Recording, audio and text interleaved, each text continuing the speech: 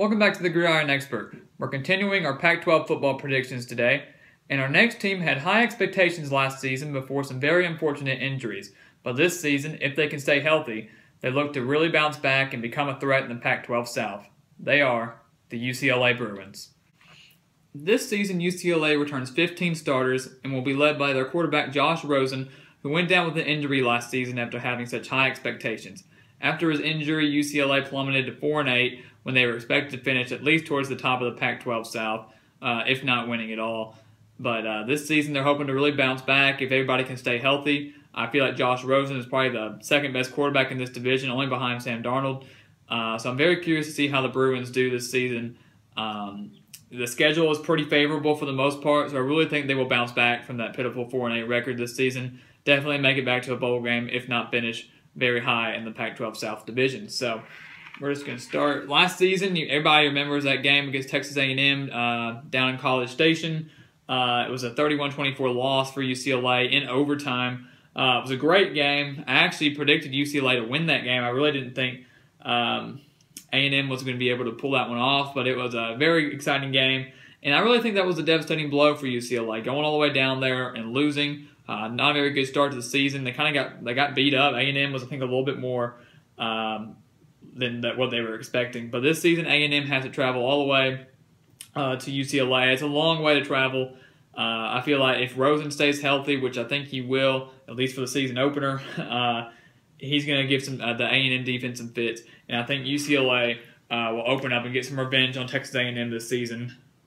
Get an early win there.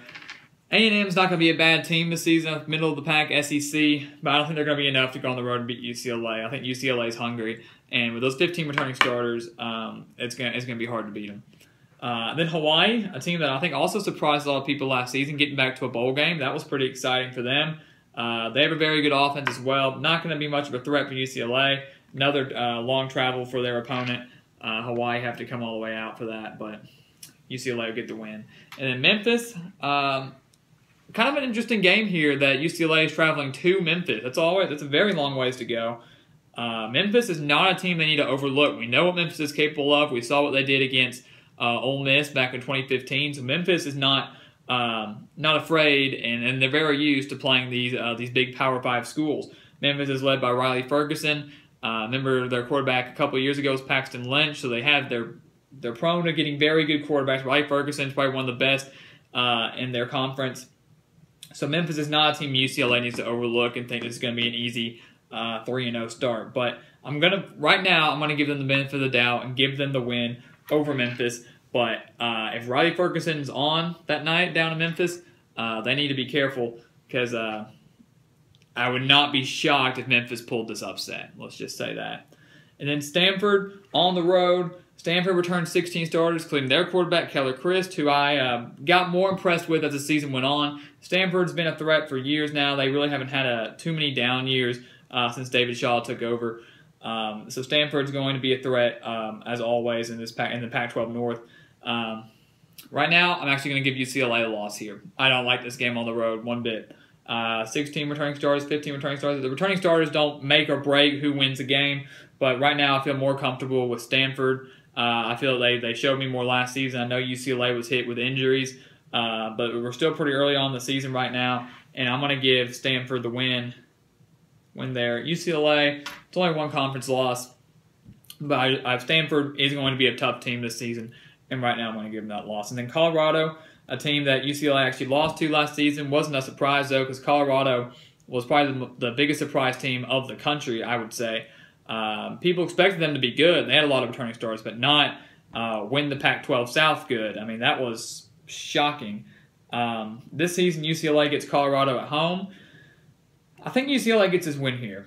But Colorado, like I've said in my USC video, is not a team that people just need to overlook because they lost so many people from last year. Mike McIntyre is a very good coach. I know they've had some off-the-field issues, but Colorado is still a force to be reckoned with in this Pac-12 South. But I'm going to give UCLA the win. I like that it's at home, and I think Colorado does have some questions they need to figure out, especially by this point going into October. But UCLA gets a win there. A bye week after 5 games. They're 4-1, already matched last season's win total. So looking like they're already going to be an improvement. At Arizona, going on the road there, an Arizona team that struggled a lot last season, probably will improve a little bit this season, but not by much. It's going to take a while for them to get back to that Fiesta Bowl form that they were in a couple years ago. Rodriguez is on the hot seat, as I've said before, so that everybody kind of needs to watch out here. I'm going to give UCLA the win here on the road. Arizona is a tough place to play, another game they don't need to overlook. Everybody knows what happens in the Pac-12 late at night. Crazy things happen if you stay up for those games. But I'm going to give UCLA the win here. I really don't see Arizona getting the win over the Bruins here. And then Oregon, Willie Taggart, great coach coming in from South Florida. They're going to improve a lot. I think Oregon returns 17 returning starters this season. They get their quarterback back. They got a lot of guys that are going to be good this season. Oregon's going to make one of the biggest jumps. I think they were one of the biggest disappointments from last season. They really fell. I think they went 4-8 as well. So Oregon's a team that could probably bring a few upsets here and there, a team that no team in the Pac-12 needs to overlook. I think Willie Taggart will get them back to that form they were under with Chip Kelly and Mark Helfrich when they had Mariota at least. So, but right now I'm actually going to give UCLA the win here over Oregon. I like that it's at home. If this was at Oregon, I would be picking the Ducks.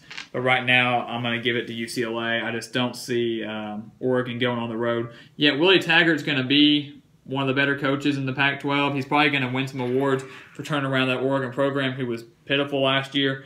And he's definitely going to get the Ducks back to a bowl game, but I don't see him going on the road and beating UCLA yet. And then, unfortunately for UCLA, they draw Washington out of the North. We all remember what happened to Washington last season. They went all the way to the college football playoff where their season ended against Alabama. But Jake Browning is one of the better quarterbacks in the Pac-12 as well. I really like this Washington team.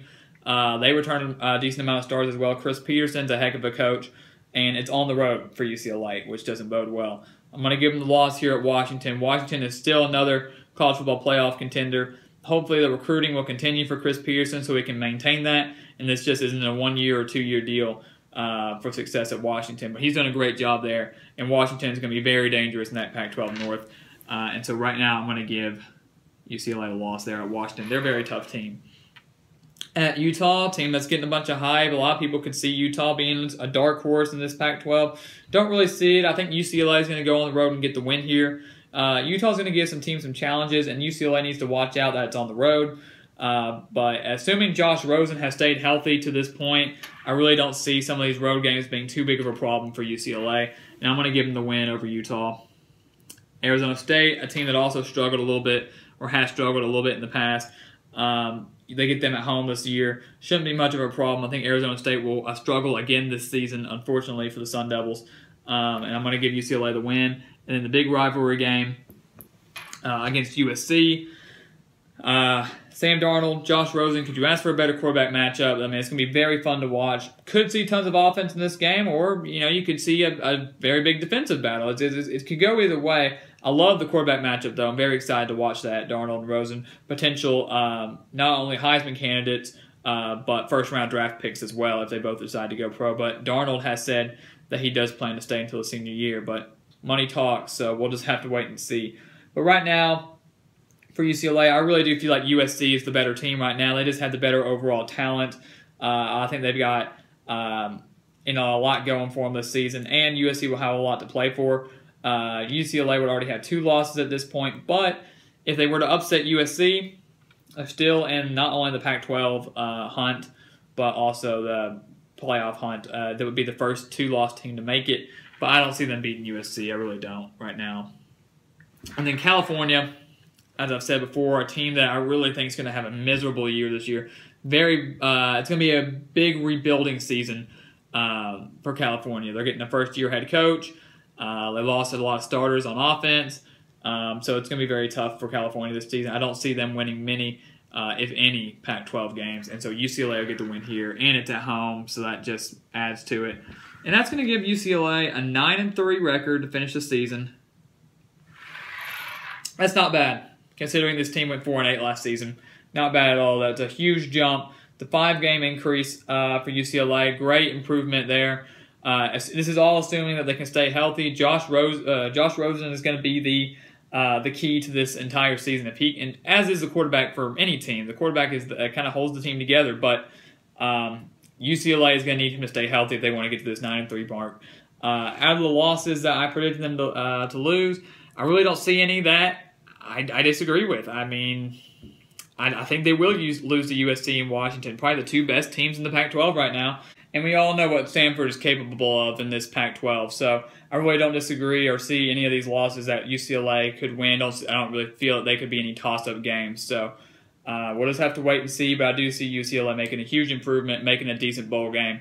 And if Josh Rosen sticks around for one more year, he's only a junior, so if he sticks around for one more year, they could be huge Pac-12 contenders next year as well. So we'll just have to play it by ear and see. But this will be a fun team to watch, especially if they can stay healthy. So please continue to like, comment, subscribe. Love to hear what you guys have to say. And we'll see you next time on the Gridiron Expert.